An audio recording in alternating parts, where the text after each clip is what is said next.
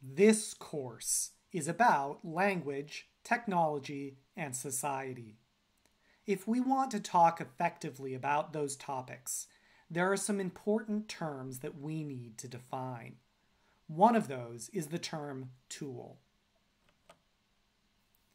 In Chapter 1 of Language, Technology, and Society, Richard Sproat defines tool as follows. By tool, we mean any artificial device that is created to augment our abilities in one way or another.